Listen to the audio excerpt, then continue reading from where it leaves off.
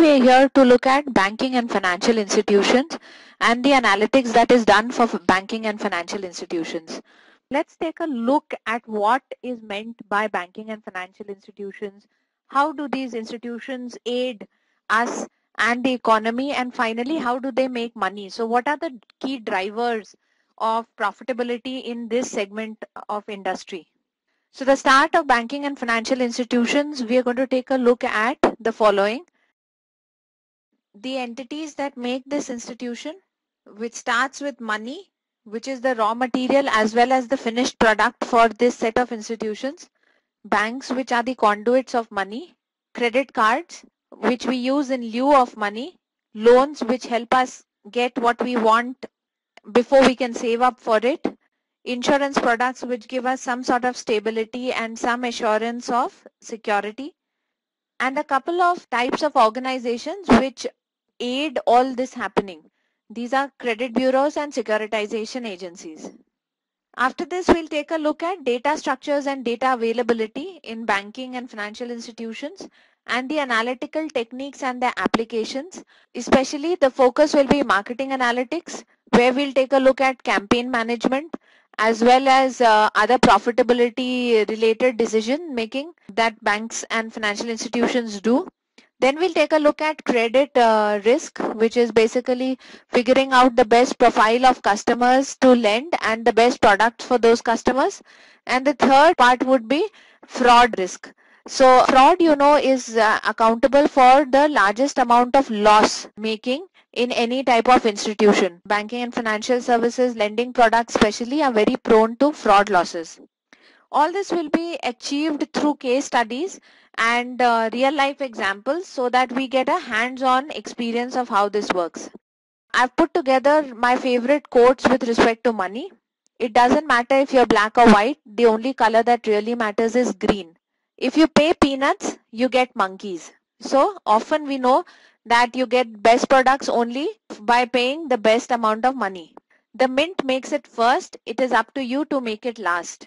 So we are responsible for the equation of our income and expenditures. Now what is money? It all started with the barter system. You had something which I wanted, I had something that you wanted, and therefore we exchanged. So grain for fish, fish for grain. So both of us now have grain and fish. But this was a very tedious methodology. And what we found is that it may not answer your purpose all the time, right? So you might have something somebody else wants, but you do not want what that person has. Then what will happen? So here what happens is people move to some common standards of what was valuable, and these were used as units of exchange. So cows were valuable, cattle is valuable, and seashells were valuable, and then precious metals were valuable. All of this culminated in notes becoming valuable, which stood in lieu of this. So it's difficult to roam around with all these other three things: cattle, seashells, coinage. So notes became much easier to carry, and as long as it was backed with precious commodity, they served the purpose of exchange. Before notes, we had coins, etc. And have you ever seen something like the money plant being valuable enough to be used for exchange? Most likely not. Why? Because this is a very common plant. There's no intrinsic value to this. It grows very easily. Everyone can grow it. So there was no value to it. Hence, to conclude, what is money? It is a unit of account. It is a storage of value. It's a medium of exchange.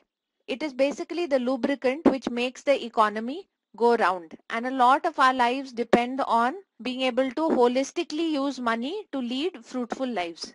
So if we were to take a look at what is money and the early history of money, we find that the intrinsic value was of precious metals, which weren't very commonly available, was realized very early on.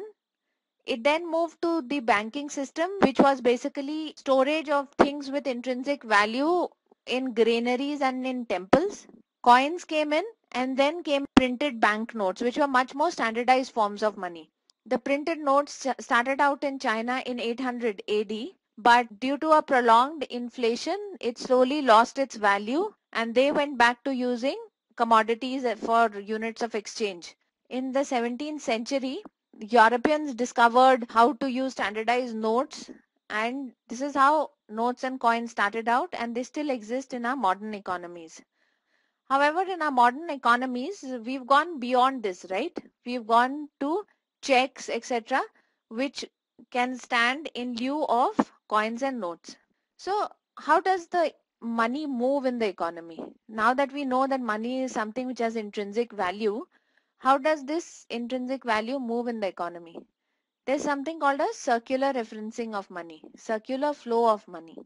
This circular flow of money means that let's start from one part of this circle, right? The households, you and I. We go to the product markets to get consumption related goods. So these firms and companies actually make goods in bulk and they sell it to multiple product markets. These firms and companies go to the factor market to purchase labor, land, raw materials, etc. And who is part of the factor market? We, householders, are part of the factor market. So this is where we get our payment from. Thus, the same money circulates within so many entities. Now, this is on a larger scale. If we were to take the smaller scales of financial institutions and governments, householders go and store their savings in banks and financial institutions. Banks and financial institutions pay interest to these householders for the money that they utilize further. Now, this money which is stored with them is lent out to firms and companies for loans to start business. These firms and companies pay interest to financial institutions. Now, these firms and companies pay taxes to the government, and the government buys goods and services from these firms and companies. The government incidentally makes payments to us householders who are government employees, and every one of us pays taxes to the government. So you see, there are small cycles also within this larger cycle. So now that we know that there's a circular flow of money which keeps the economy thriving, let's take a look at how the banking system supports this flow. So money is printed. You cannot randomly print money. If you and I print a 100 rupee note and go and tell anyone that this is a 100 rupee note, please accept it, do you think they will accept it? No. And why won't they accept it? There is no value to that money. It's just paper until backed by an intrinsic value which comes simply because the government has kept in the treasury gold and silver to back up the notes that it makes. So the treasury is the place where physical precious metals are kept so that the government can create banknotes which can circulate in the economy. And you and I know this, right? If we take the government note and go to a bank and pay some X amount of money, we will get Y amount of gold in exchange.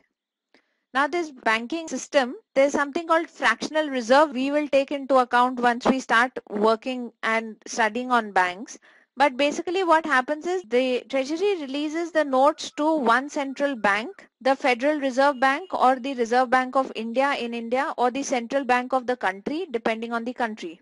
Now this Federal Reserve Bank or the central bank's balance sheet looks like this. The assets are so many kilos of gold and silver which is worth X amount of money, and the liabilities is X amount of money in note formation or in note form and coin form. So this is the money that exists in an economy.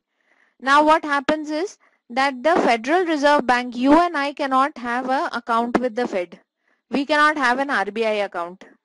So RBI has a second structure, a secondary structure called commercial banks, which help you and me and householders and companies to go and open accounts and partake of this flow of currency. We now know that the entire amount of money in the world is backed up by the reserves in gold and silver and precious metals, which various governments will maintain.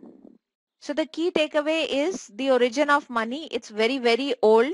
The flow of money in the economy, how each one of us is responsible for the flow of money, and the flow of money through the banking system. How is these intrinsic valuable metals circulated in the system through form of notes. So the notes in themselves do not have any power. The only power is it's backed by reserves of gold and silver and precious metals. We'll take a look at the next step, the way banks function, in the next PPT.